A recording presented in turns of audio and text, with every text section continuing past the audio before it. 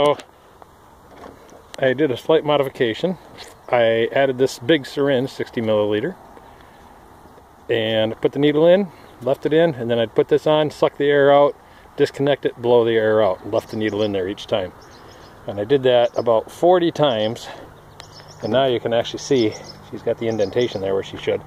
The last time I did it, I got a little bit of solid hay and grain and stuff.